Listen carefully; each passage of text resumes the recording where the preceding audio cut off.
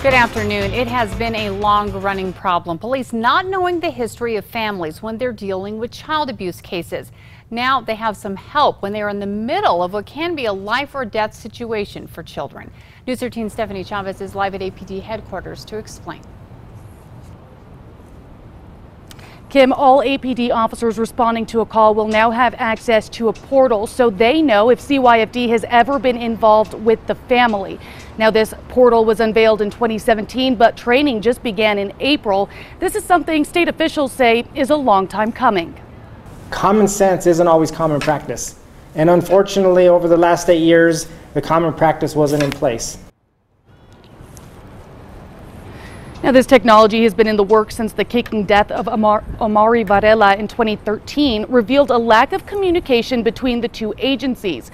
When police responded to a call at the home before Omari was killed, they were unaware of the previous CYFD investigations into the family.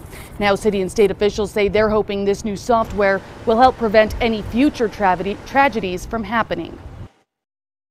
We also don't want to continually expose that child to additional trauma through additional questioning, through additional interviews, or any type of additional prying that might be already available through technology or historical looking. Now, previous programs intended for this purpose were made for desktop only, making it impossible for field officers to access it on their laptop in their patrol unit. Now, News 13 asked why it's taken 6 years for the unveiling of a software like this. They said it was a lack of collaboration and funding. Kim, back to you. Okay, thanks, Stephanie. Now, since officers began training on the portal in April, CYFD has already seen more than 25,000 searches from APD related to investigations. Right now, CYFD is working on making this portal available for all law enforcement agencies across the state.